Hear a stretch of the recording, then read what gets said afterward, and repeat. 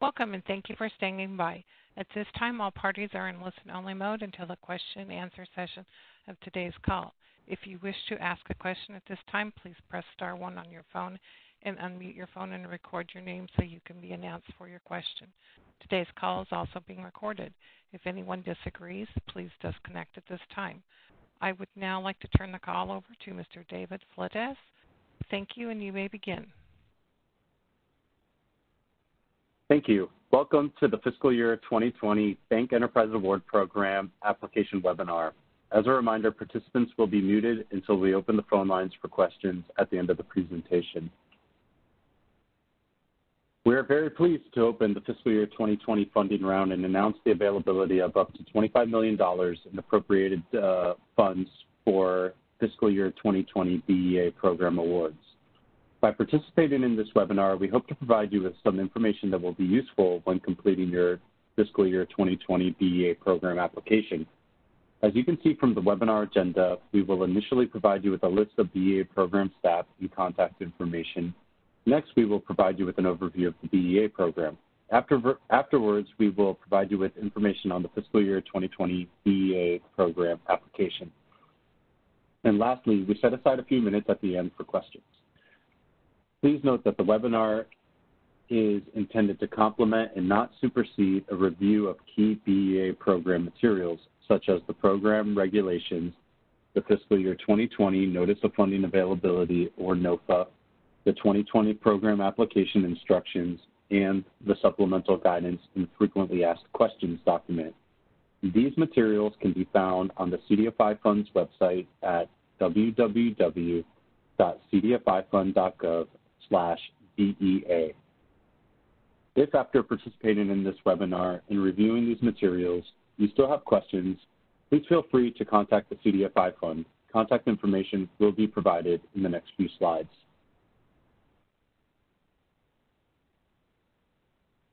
This slide provides the names of the BEA program staff.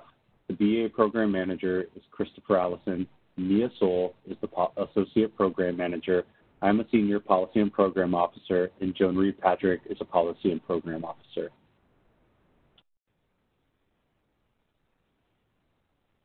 This slide provides the contact information for the CDFI Fund's main help desk, the BEA program, the CDFI Fund's certification, compliance, monitoring, and evaluation department, the CDFI Fund's IT department, and also to grants.gov and SAM.gov.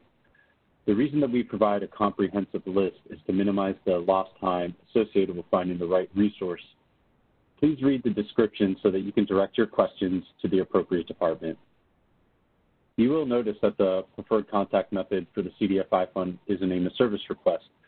Many of you may be familiar with the CDFI Fund's Award Management Information System, or AMIS for short. This is the CDFI Fund's administrative applicant and awardee electronic interface.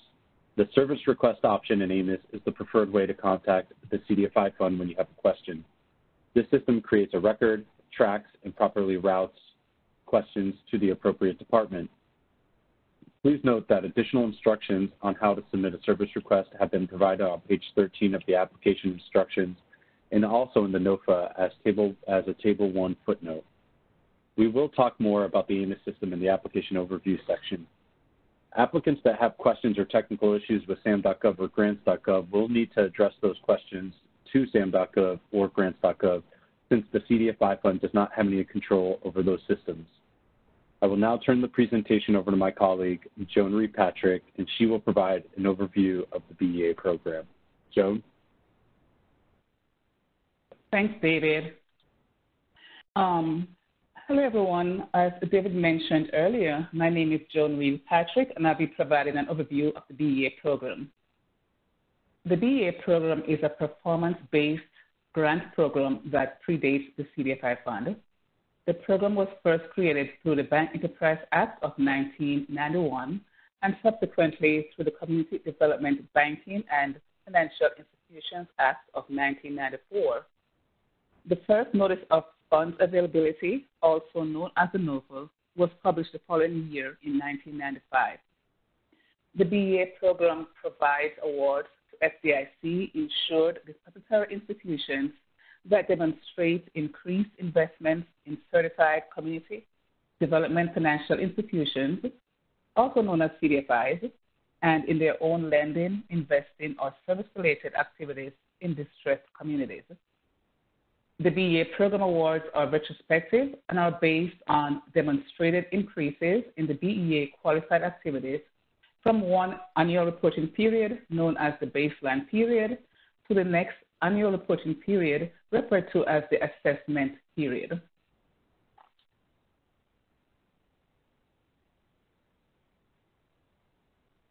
Since the first award round in 1996, the CDFI Fund has granted over $521 million in BEA program awards. Over the past 3 years, more than 90% of awardees have been small banks or intermediate small banks. The impact of the awards during this time period reflects an increase in investments in certified CDFIs by $102.9 million, an increase in loans and investments in distressed communities by nearly $1.4 billion, and an increase in financial services in distressed communities by $50.2 million. This chart seen on this slide gives you an overview of the types of award recipients from the last round, which is fiscal year 2019. The data reflects the number of award recipients, their CDFI status, their asset size, and the funds awarded during the fiscal year 2019 round. Of the total amount awarded, 99% went to CDFIs, 15% went to minority depository institutions, and some of which may also be CDFIs, and 93% went to small and intermediate small banks. The program awarded $25 million, yet received over $150 million in requests.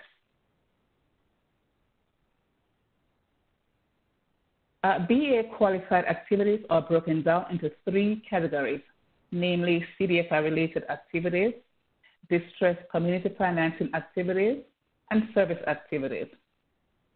The CDFI-related activities category consists of 2 subcategories.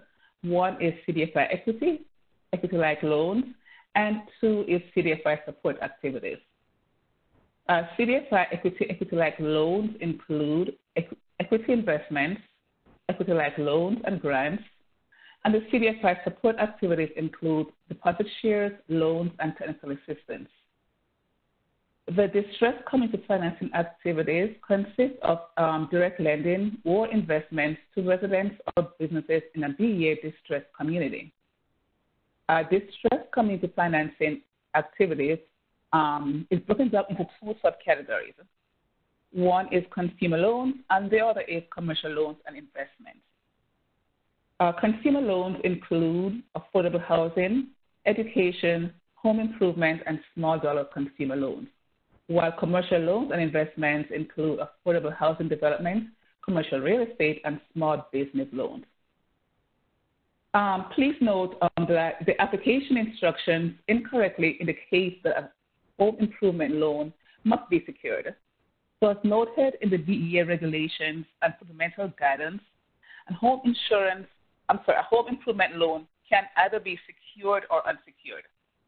So please refer to the regs or to the supplemental guidance for definitions of BEA qualified activities. Both documents are located on the BEA page of the CDFI Fund's website. The final category relates to service activities and consists of deposits, financial services, community services, targeted financial services, and targeted retail savings and investment products. As mentioned earlier, please note that all these BEA qualified activities, the definitions can be found in the glossary of the fiscal year 2020 supplemental guidance and also in the interim rule.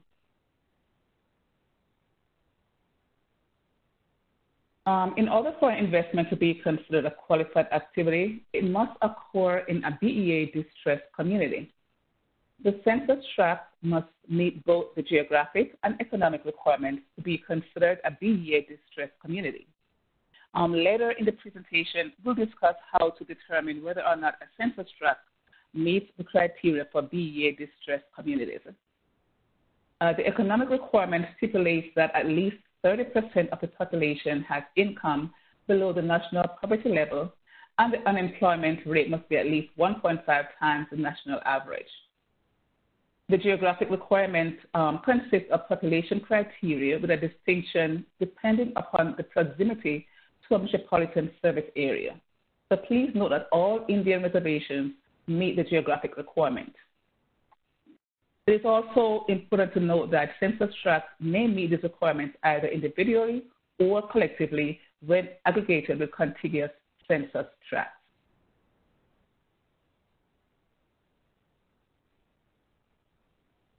Our BEA program awards are formulated and are prioritized based on 3 key factors. The first factor considered is qualified activity type. CDFI-related activities are awarded first, followed by distress community financing activities, and then service activities. The second factor is the applicant's CDFI status. Certified CDFIs are prioritized over non-CDFIs in each qualified activity category and are calculated using a higher award percentage. And the third is the applicant's CRA asset size. In calculating the award amount, priority is given to small banks first, using a priority factor of 5, followed by intermediate banks, which receive a priority factor of 3, and then large banks with a priority factor of 1. This formulaic nature of BEA provides the flexibility to prioritize awards to organizations with specific characteristics and activity types. This chart provides a visual display of the priority factors and formulas in making an award decision based on the applicant's increase in qualified activities, their CDFI certification status, and their CRA asset size. Please note for its fiscal year 2020 round, the BEA program revised the CRA asset size used to establish priority factors for activities within the distressed community, financial activities, and service activities categories. So to be classified as a small institution, the applicant's assets as of 12/31/2019 must be less than $226 million. For intermediate to small institutions, the asset size must be at least $226 million, but less than $1.305 billion as of 12/31/2019. And for large institutions, as of 12/31/2019, the asset must be $1.305 billion or greater. So please refer to the fiscal year 2020 NOPO for more information. The BEA program awards must be reinvested in additional BEA qualified activities within a performance period of approximately 1 year. The CDFI fund requires applicants to indicate their intended use of the BEA program award, including their decision on whether to use up to 15% for direct administrative expenses, and also includes any commitments made to serve persistent poverty counties if selected. Please note all award recipients will need to report on the actual use of the award 3 months subsequent to the performance period. Also keep in mind the uses of award reports are due 90 days from the end of the period of performance as specified in the award agreement. So I'll now turn the call back over to David to talk about the application process. Thank you, Joan. As noted earlier, the Awards Management Information System is the CDFI Fund's enterprise-wide business system and primary tool for the CDFI Fund to interface with applicants and award recipients. An AMIS account is required in order to apply for a BEA program award and complete Part 2, the BEA program electronic application in AMIS. If you do not currently have an account, in order to apply for a fiscal year 2020 BEA program award, you will need to register an AMIS and create one. Please note that the last day to do this is June 1st. A link to guidance on how to get started with AMIS is provided on this slide. If you have an existing AMIS account, please make sure that your organization and BEA program profiles are up to date before you begin working on your BEA program electronic application in AMIS. The second link is to the BEA program electronic application training manual. This is an important resource that we recommend that you familiarize yourself with. On this slide, we've provided a link to the recorded demonstration of how to navigate and submit a BEA program electronic application in AMIS. The final link is to instructions for the CDFI funds mapping system, also known as SIMS. This document provides guidance for fiscal year 2020 applicants on using SIMS to determine BEA census tract eligibility.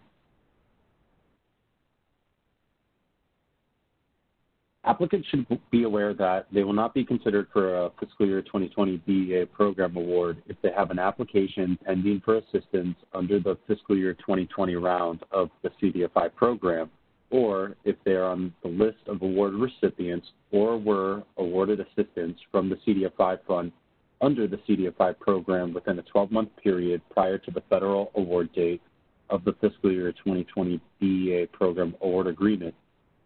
The BEA program eligibility data continues to be based on the 2011 to 2015 Census Bureau's American Community Survey. However, for the fiscal year 2020, the data has been updated to reflect the BEA program eligibility of the U.S. territories and possessions. This data can be accessed in two ways. One is via SIMS, the CDFI Funds Information Mapping System. This tool is useful for those looking to geocode or determine contiguity. And second, via the tabular data, which is in Excel format and is posted on the Research and Data page of the CDFI Funds website.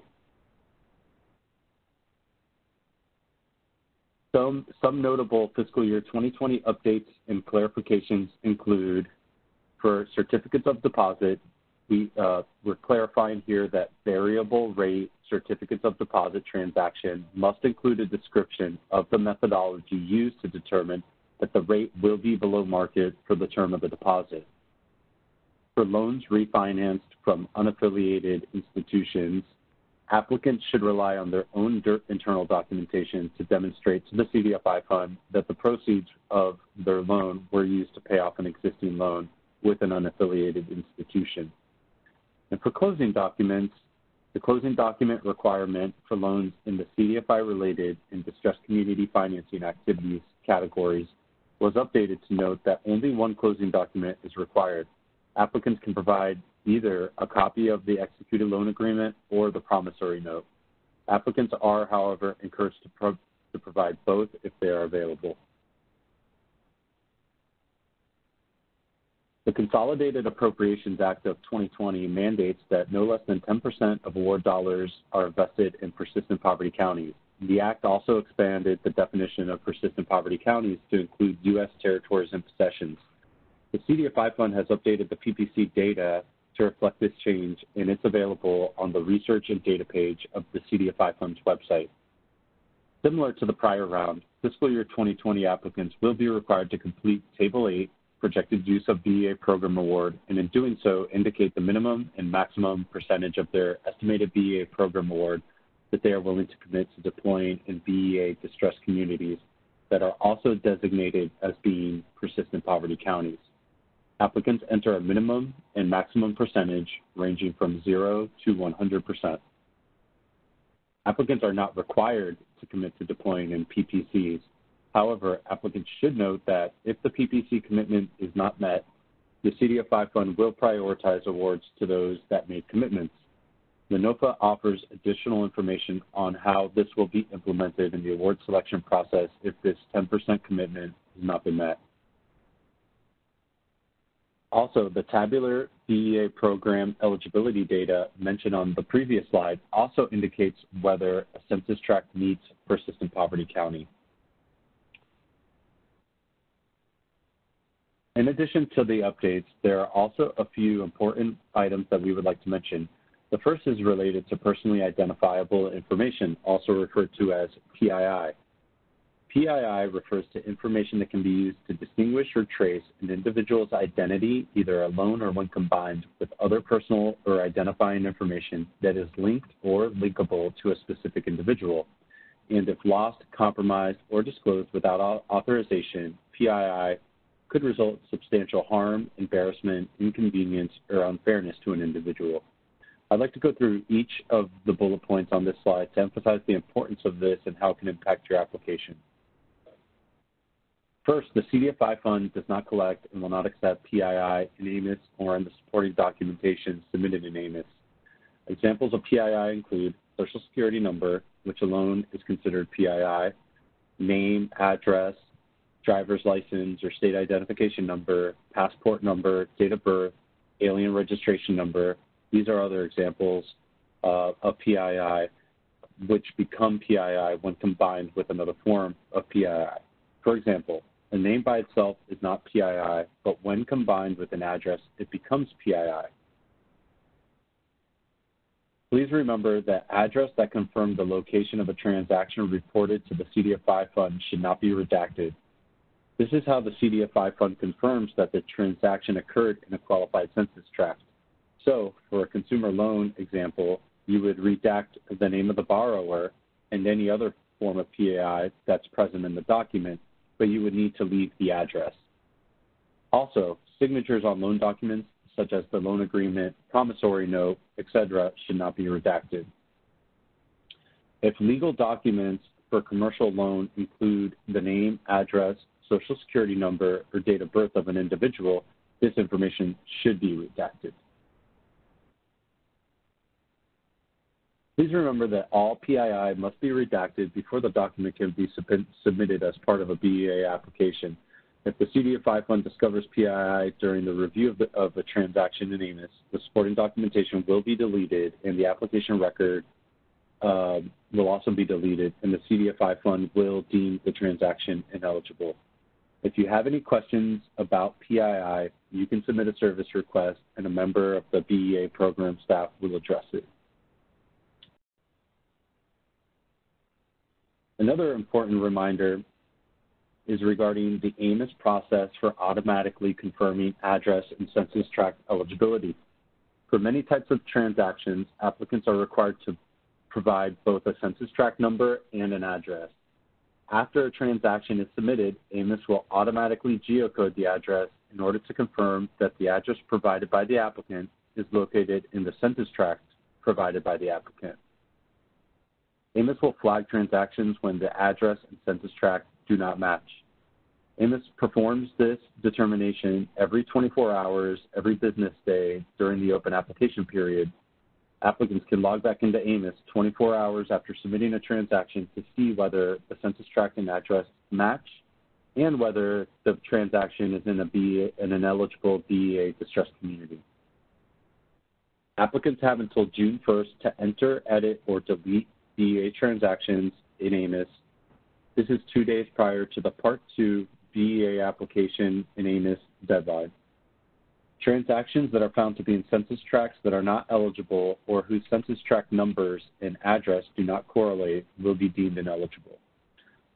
The last reminder is that fiscal year 2020 award recipients will be required to comply with the Buy America Act of 1933 with respect to direct administrative expenses. More information on this can be found in the fiscal year 2020 BEA Notice of Funding Availability, which is located on the BEA page of the CDFI Fund's website. As previously mentioned, for fiscal year 2020, up to $25 million in appropriations are available for funding. The baseline period for this funding round is January 1st through December 31st, 2018. The assessment period is the following calendar year, January 1st through December 31st, 2019. The BEA program grant application package consists of 2 parts submitted in 2 separate systems. Part 1 is grants.gov, the SF-424 mandatory, and Part 2 is the BEA program electronic application in AMIS. We'll provide more information on this in the next few slides. On this slide, we provided some basic eligibility information. All BEA applicants must be FDIC insured as of the first day of the baseline period, January 1st, 2018, and maintain FDIC insured status at the time of the application to be eligible for consideration for an award. Bank holding companies are not eligible and should not apply. Credit unions are also not eligible and should not apply. CDFI and non-CDFI banks may apply. And lastly, it's important to note that banks that received a fiscal year 2019 or 2020 CDFI program financial or technical assistance award are not eligible to also receive a fiscal year 2020 BEA program award. CDFI applicants must be certified by the end of the assessment period, which is 12/31/2019, and maintain their certification until awards are announced. I'd also like to note that applicants that submitted a CDFI certification application by December 31st, 2019, if that application is ultimately approved by April 14th, 2020, those applicants will be considered certified for the fiscal year 2020 BEA program application.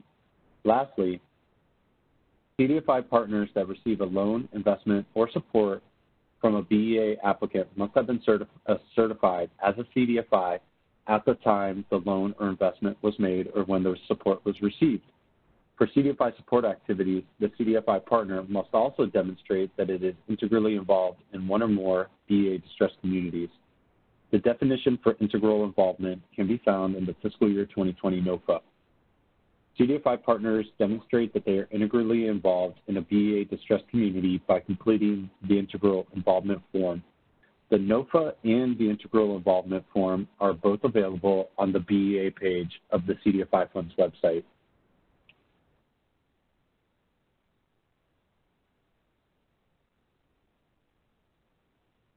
As mentioned earlier in the presentation, the BEA application is submitted in two parts.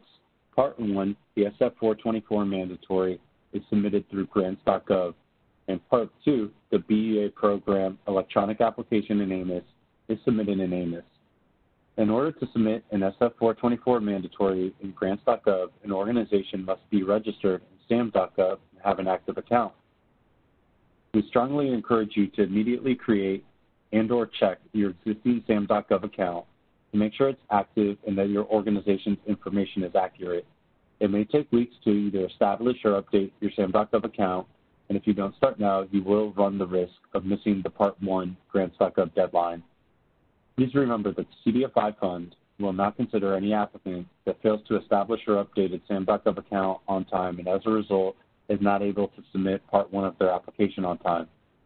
The deadline to submit Part 1 of the application is May 4th, 2020 by 11:59 p.m. Eastern Time.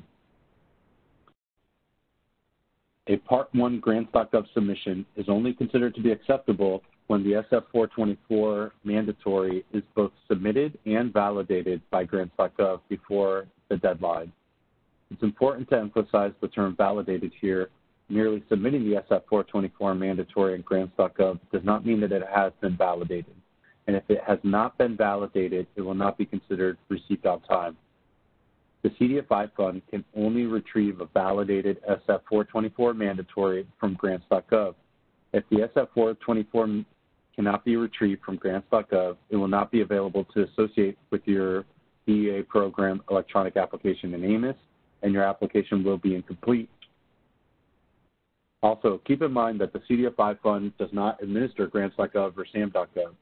So if you have any questions about these systems or issues using them, you will need to contact them directly. As a reminder, contact information was provided on slide number 5 of this presentation. The last thing I'll mention here is that it's very important that the information on the SF-424 mandatory submitted in grants.gov matches the information for the applicant in AMIS. To many of you, this may seem obvious, but we have seen instances where the information does not match, and when it doesn't match, it cannot be associated with the organization's electronic application in AMIS. For example, do not submit Part 1, the SF-424 mandatory, in grants.gov using the bank holding company's name, EIN, or DUNS number, and then attempt to submit the BEA program electronic application in AMIS using the information for the bank subsidiary. Remember, bank holding companies cannot apply, and the information must match. For Part 2, the deadline for transactions and supporting documentation is June 1st at 5 p.m. Eastern Time. No additional supporting documentation or transactions can be submitted after this date. After June 1st, applicants will have the ability to review the application, answer the environmental review questions, upload the validated SF-424 mandatory via the lookup function, and sign and submit the completed application up and until the June 3rd 5 p.m. overall deadline. Also, please note that applicants that submitted a CDFI certification application by December 31st, 2019, if that application is pending approval, we encourage, while you can begin entering application data in AMIS, we recommend and encourage that you wait to submit the overall application until after April 14th, 2020, so that we can ensure that the CDFI certification status is accurately reflected in the application. Here we have provided some important dates. Please once again pay close attention to the two separate and distinct deadlines for grants.gov and AMIS. All times noted are Eastern Standard Time. It's important to make sure that your documents are submitted on or before the respective deadlines, as failure to do so will result in the application not being considered for an award. The BEA program office is available to answer application-related questions until June 1st at 5 p.m. Eastern Time, which is 2 days before the Part 2 deadline of June 3rd at 5 p.m. Application-related questions received after that will not be answered. The CDFI Fund's Information Technology Help Desk will be available through the application deadline of June 3rd to answer any technical questions and resolve any systems-related issues. This concludes the fiscal year 2020 BEA program application webinar. We thank you for your participation. We would also like to note that the audio version of this presentation will be available on the BEA page of the CDFI Fund's website in about a week. And now that we're done, we would like to open up the line for questions. Thank you. If you'd like to ask a question over the phone, please press star 1. Please ensure your phone is unmuted and record your name to ask a question. Again, that is star 1 to ask a question. One moment, please, while we wait for questions to come in.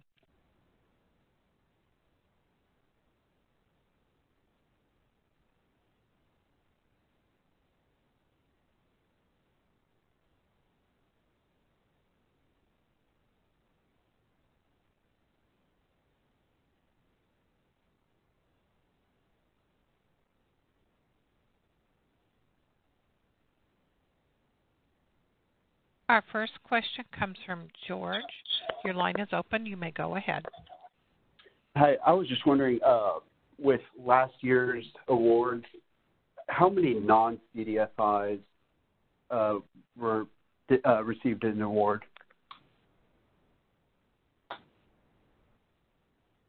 I believe there was a few.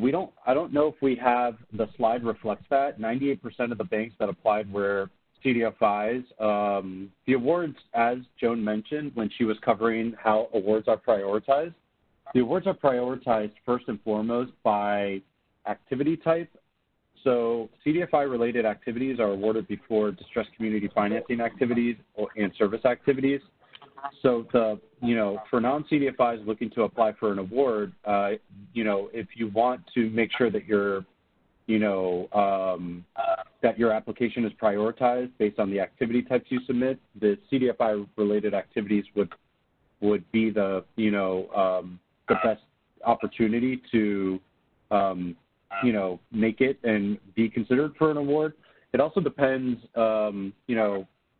really on what the overall applicant pool ends up looking like once we receive the application, how the awards will what the demographics of the awardee pool will ultimately be. I know there was a few last year, but I don't have a number that I can give you right offhand. No, I appreciate it. That's good. Thank you. Once again, if you'd like to ask a question, please press star 1, unmute your phone, and record your name to ask that question. One moment.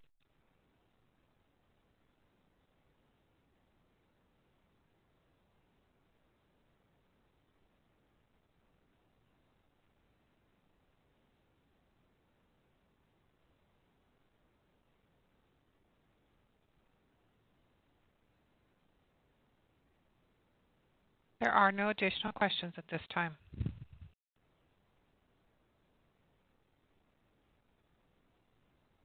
Okay, well, once again, we appreciate your participation.